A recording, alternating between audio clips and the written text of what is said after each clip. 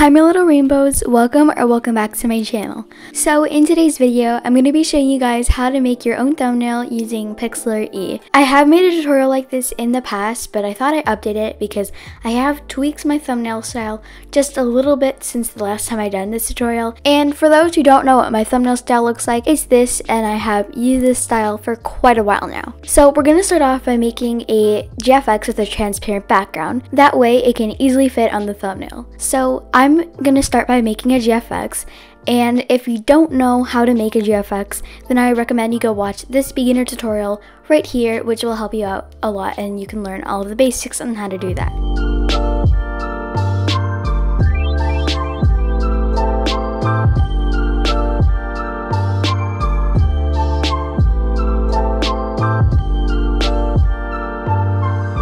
I'm also just going to be adding a prop, so I'm just going to go to the toolbox and search for a prop that I want.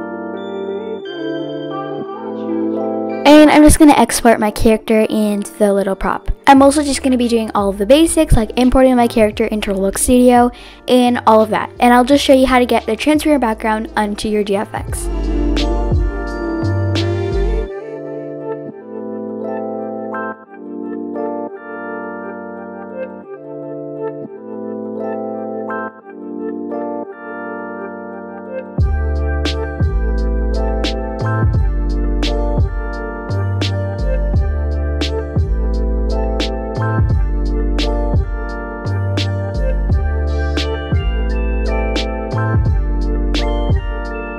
Alright, so once you have completely set up your GFX, this means lighting, denoising, posing, everything, you're going to want to click on the camera icon on the side, and you're just going to want to scroll down to where it says FFmpeg video, click it and change it to PNG. Then you're just going to press RGBA right here and scroll down and click the box where it says transparent. And you can click this little ball right over here and go into rendered mode. And as you'll see, it has a transparent background. So all you have to do is press render and render the image.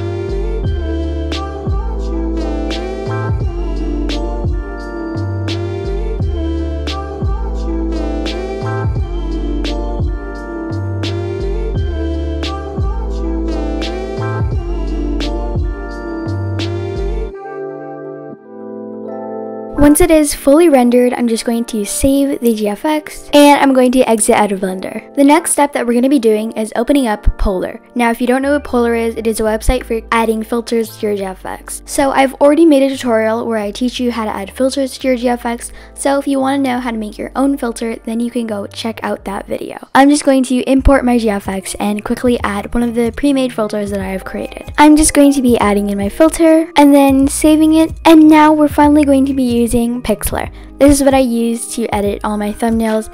As you can see, I've edited one right over here. This is where all your projects are going to be, so if you have not used it yet, this is where they're just going to pop up once you start creating your project. So I'm going to first start by clicking on create new right here. Next, I usually click full HD, but if you are on a little bit of a slower computer, then you can click web 720p, but full HD works as well. And I'm just going to name it thumbnail tutorial. And then just press create right at the bottom. So next we have this blank canvas. The first thing I'm going to be doing is going into my system folders, and I'm just going to drag the GFX that I made with the filter onto the canvas. So just drop and just release and then press add current. And then you're going to have your GFX. Now, I usually alternate where I put my characters on. So in the last video, I had my character on this side, so I'm just going to put them on this side instead, just to balance it out. Next, I'm just going to be adding in my overlays and my background. I have a folder with all of my overlays. So right now, I'm just going to be importing my background right here. And I'm just going to drag it up to the top and make it bigger. And then what I'd like to do is go to the top, press filter, details, and then blur, and just blur it a tiny bit. And I'm going to move it behind the character right over there. I will leave a Google Drive link in the description which will contain this background if you want to use it for yourself. I'll next be opening my hanging stars and my slime drips. Now, I won't be linking these in the description. This is because I made these overlays myself, and the best way to grow your channel is by making your own overlays and coming up with your own unique style. So if you want to see a tutorial on how to make your own overlays, then maybe I can do that. But for now, I'm just going to be importing these overlays, and there are tons of free overlays that you can find on Google and stuff like that. I'm just going to be sizing these to fit the proportions of the thumbnail. And I want the hanging stars to be over the slime drip, so I'm just going to drag them up. And I also want my character to be over everything, so I'm going to drag them up too. Now, I've noticed that whenever I import things from Polar, there's this little black outline around it. And if you've seen my thumbnail style, I usually add outlines around everything anyways. So I'm just going to go to Filter, Inner Glow. The white is usually the preset. I'm just going to make the size all the way to 1. And I'm just going to put Feather all the way up. Then press Apply, and I'm just going to add an outline around the character now. So I'm just going to go to Filter, Outline. I'm going to change the color to white, and I'm just going to be amping up the size, and I think that's good, so I'm going to click Apply, and we've completely gotten rid of the black little outline. So I usually add a double outline, so I'm just going to quickly add another outline, and I don't really like this color, so I'm just going to tweak it just a little bit. And I like that, so I'm going to keep that. And then just adjust your character as needed. Next, we're going to move on to my favorite part of making thumbnails, the text. So you're going to go all the way over to this little T option and then press Add Text right here. You're then going to want to change the font to a font that you want. I have a whole video listing all the fonts that I use, so I'm going to be linking that in the description as well, so you can go check that out. I usually start with Baby Doll, so I'm just going to write how I, and then move it right here, and I'm just going to also change the font, and I'm just going to write how I make my, and I'm also going to shorten the text box because it makes it a little bit easier in the editing process. And then I'm just going to add another layer of text, and I'm going to change the font once again and write thumbnails this time. And as you can see, it's very small, so I'm just going to click this little line at the bottom and just make it larger. So I think that's a good size. So I'm also just going to get the thumbnails part and make it bigger as well. And I usually overlap these two pieces of text. But don't worry, once I edit the text, it'll look a lot better. And for some reason, I usually save the first part towards usually the end. So I'm just going to focus on these pieces for now. So I'm just going to be showing you how I make gradient text. There is a feature right here where you can make gradient text, and it's a lot easier and faster. But the way I do it is a bit more just efficient, and I have a lot more control on how I want the gradient to look like. So that's what I do. I'm just going to go to Fill and make the text white.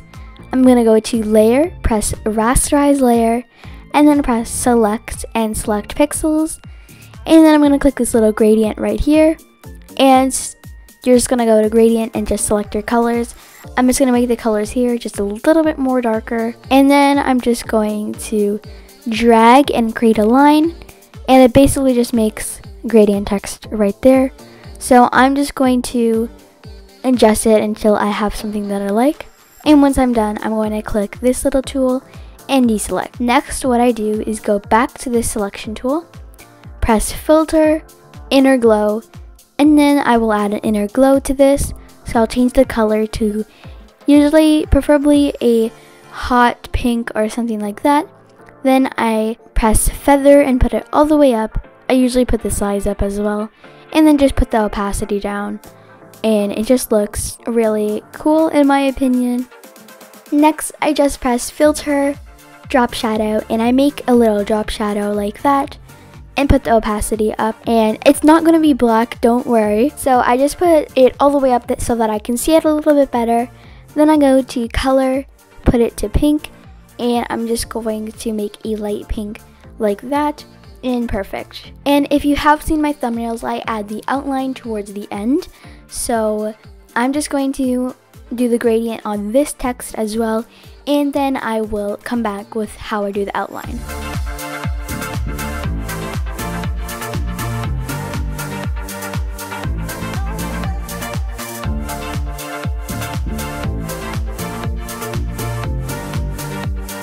So what I do first is I go to the bottom layer and then I press filter, outline, and I just make a small little white outline like this.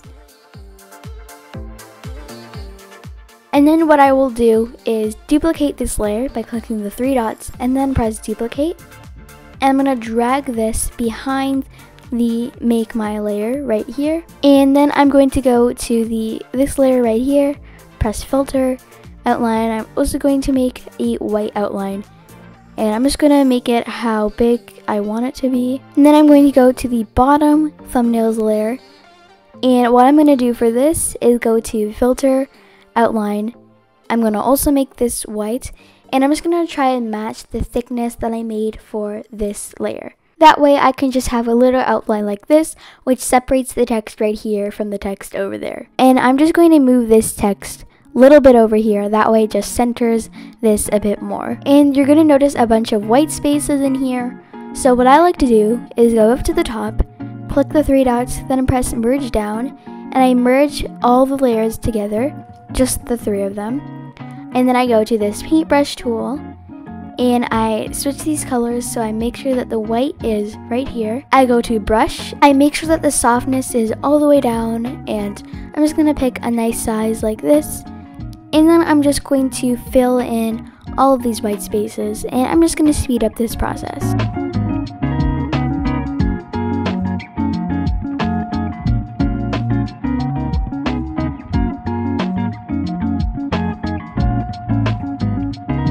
And now that I'm done with all of this, I will just go add a filter, outline, and then I will just go to color and I will match the color to the one on my character, just like that. And I'll just change the thickness, click apply, and we're done with that. So I just like to size it, so I'm just going to make it like that. And next we can focus on this text. I'm going to size it up like I did for this text, and this text is usually white, so I'm going to go back to the text feature.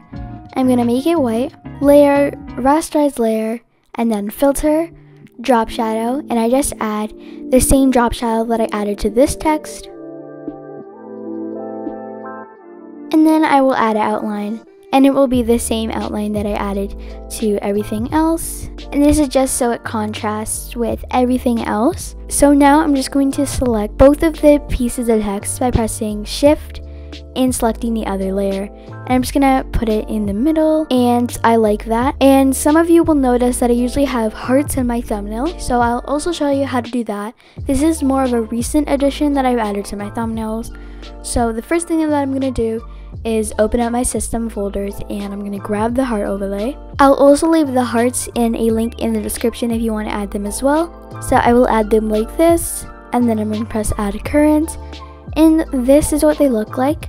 So what I will do, I will go to this lasso select tool, and I will click this little polygon shape thingy. I will zoom in, and I'll just select one heart, and I'll make a little box like that. And all you have to do to make a box is literally just click, click, click, click, click, click, and just make a random box that surrounds the heart. Then press Command X, and then I'm just gonna press Command V, which pastes it on another layer.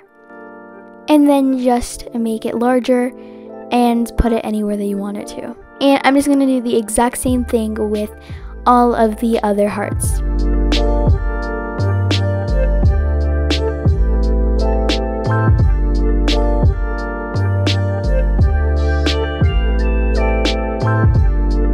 Next, what I'll be doing is going over back to the Layers tab, pressing the 3 dots, and merging all of the hearts together. Next, I will just go to Edit, Fill, and I'm just going to fill them with the same color that I used for the outline.